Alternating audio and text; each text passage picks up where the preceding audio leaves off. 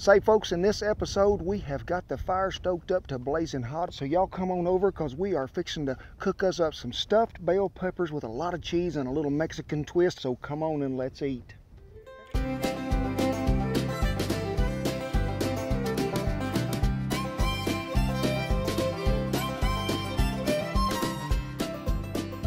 Hey, thank y'all for stopping by camp on a beautiful day the Lord has made. My name is Kent Rollins, and what do we do here? Whole lot of cowboy cooking. We do nearly anything you want to do, we can do it. But if I can't spell it, I ain't putting it in the pot. Everything we use and everything we do will be listed in the little description down below. Today, we have got something really good that is one of my favorite dishes that I really like to cook, and that is a stuffed bell pepper, Mexican style. I like to add a little cumin and a little oregano to it, give it a little bite. But first, you see me take 4 bell peppers. Now, I like to use a red, a green, a yellow, and a orange if you got them. Whatever you want to use is fine with me. I'm not color coordinated. Take the top off of them, core them out, make sure you get all that vein out of there with a spoon, and then we're going to put them in a Dutch oven, add a little less than 1/4 of a cup of chicken broth, cook it for about 10 minutes, and why are we doing that? To soften the pepper, because I want these things when they get done to where you can cut them with a fork. So many of them stuffed bell peppers that people used to set on the table and want me to eat, you'd have to take a saw to it to get through there. So this way they're softened. If you don't want them softened, and you want to use that word that Shan throws at me a lot all the time because Al got caught in a hailstorm, remember? Al dente. That's what we're talking about if you want them to crunch. So let's go ahead and take these peppers out, and when you do, these peppers are going to have a little liquid in there. Make sure you drain that out. That is from the steam and condensation. And you got to make sure also when you cut these peppers that these participants will stand up. You can't have none of them that don't want to stand up, because they have to stand up in there and do their job. I like to start it right off the top here with a sack of cheese that ain't never opened.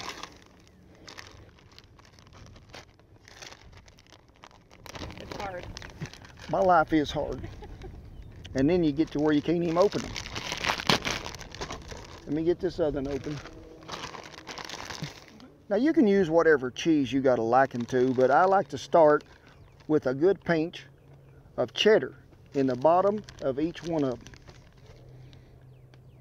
And pack her down in there pretty good, because we want everybody to be able to have some of this in there. Now comes time to add the star of the show, and what is it? Some certified Angus beef, really good hamburger meat that you've seen me put a 1/2 of a yellow onion in there diced, a little Red River Ranch mesquite, a little oregano, and a little cumin. So take you a pretty good little spoonful, about 2 of them, put them down in there, and I want you to pack them, because when you stuff something, it's supposed to be pretty tight. So we got a layer of cheese and then a layer of meat, so let's trade flavors here, and let's go with some mozzarella next. And make sure, like I say, you pack it in there. But you can use whatever cheese is to your liking. Hey, I got no quarrel with you on that, but it's got to have the cheese in there. I got me some good Hatch green chilies that have already been roasted. We're gonna pull the Beagler alarm on you. What is it, Beag? He said every time you get food out, somebody want to drop by camp. These have been roasted and peeled.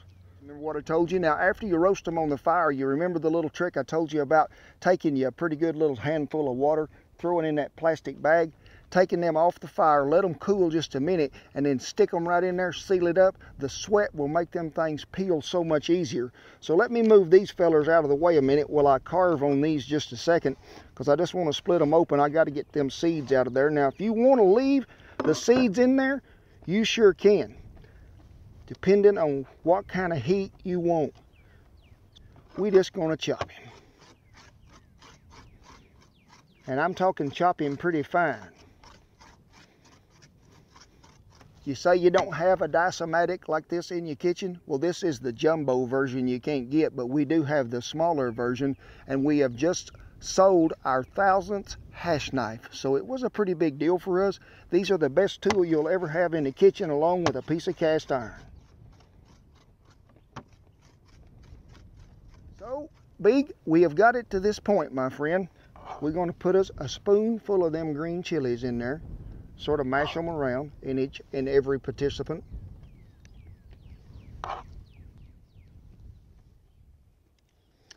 And this guy here, I don't know if y'all noticed it, but him, they didn't get to nurse as long on their mother. They a little bit shorter than these other two fellers. So what comes next? More meat. Another 2 spoonfuls. Pack them really well. Now comes the time to where we're going to intermingle and intermix. We're going to put a little cheddar and a little mozzarella right back there to it. A little packing.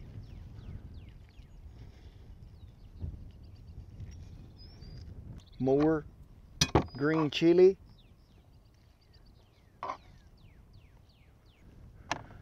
So what happens next? More meat, folks. You got to always have plenty of the beef. What's the redo on the, what's the layering? Do you remember? Ready? Yeah. Go ahead. So we have got them layered in there, and we started out with cheddar on the bottom, then meat, then mozzarella, then more meat. No, pepper. Was it pepper? No.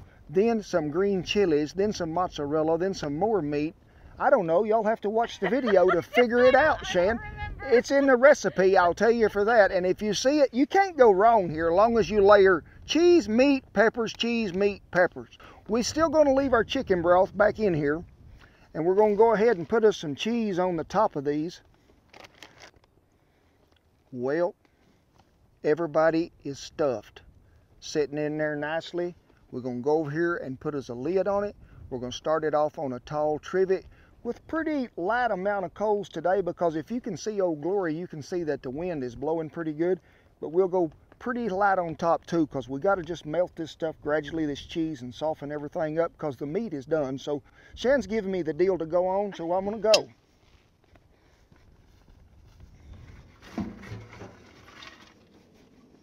Well, you see me come out here and right off the deal there, I did the hot foot shuffle and kicked all them coals out of the way because we had done used them to steam them peppers a little. I want to start out with a fresh batch. So raked them away, got me a tall trivet. We're going pretty light on the outside, pretty light on top because we do have a pretty good breeze going today. We will rotate pretty frequently. But also, if you don't have a trivet and you're doing this, just back your coals off, especially on a windy day about this far, and you'll be all right. You can scoot them in as they ash out a little, but always start pretty good ways out and pretty light on top in this breeze. The peppers were steamed a little, so they're softening before we ever started. The meat is already cooked and seasoned, so now we just got to blend all them flavors together. Spring, the wind blows more, makes it a little more difficult to cook in a Dutch oven. Now, you can pull coals away from something when it's really windy, but yesterday when we was cooking in some 40-mile-an-hour wind down here on this ranch, it'll nearly blow it away, blow all your heat. It'll ash it out quicker, but on one side of that oven, it's always going to be a little hotter because you're just like a forge blowing that heat across there. You can use a windshield if you've got to, but remember, if you do, you're making reflective heat that comes back in there, so put it a pretty good ways from what you're trying to cook, not just right up against it, and that way you won't radiate that heat back to it. And you got to always remember too, in that wind, you're going to rotate top and bottom more often because you need to regulate that heat source around there. That's about the only way we have of controlling it in the windy situation.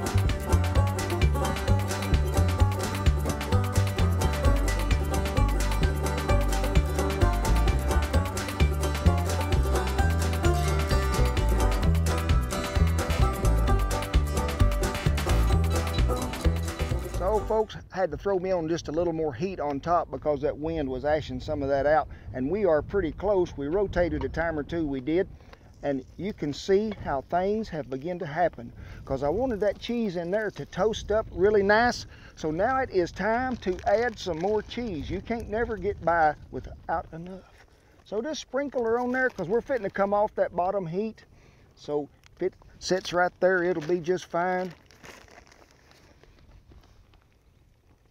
We'll put that on there till that cheese melts. Take it off the bottom heat gingerly.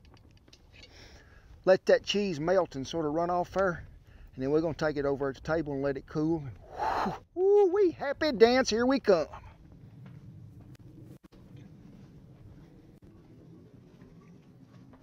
Well, it is a done deal, and you can see them peppers got good and soft up here, and that's what I'm after. Even got a little bit of that char right there on that tall one we did.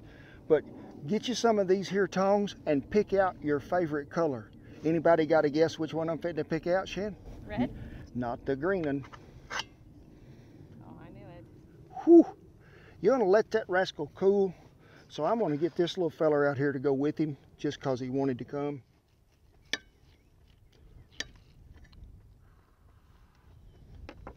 Did you see that, Shan? I just want to go ahead and I'm going to cut her right on through there. I mean, you can count it. Cheese, meat, green chilies, cheese, meat, cheese. Whew. I might break down and do the turkey trot here on this one. You danced before you ate it. It smells so good and it looks good, honey. Ooh.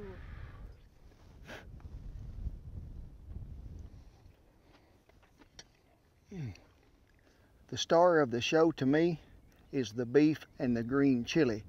But you blend it in with the little dab of heat that the green chili gives, along with the sweetness of the bell pepper.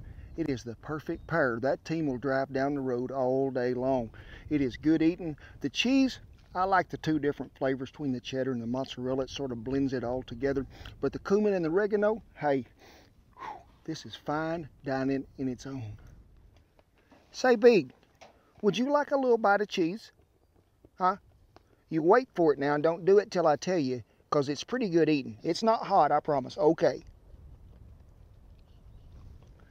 Folks, it didn't have no beef in it. That's why we didn't get a tail wagging award there.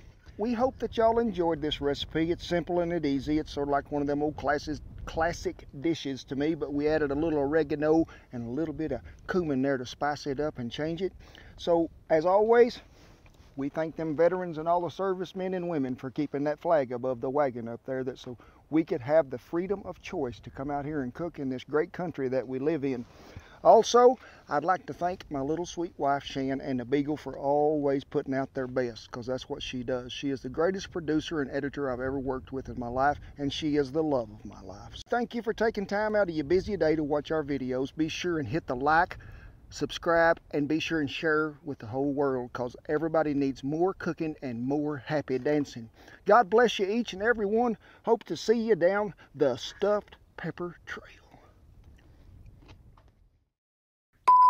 Hey, thank y'all for stopping by. Wait, Camp. start it over where you're not blowing your nose.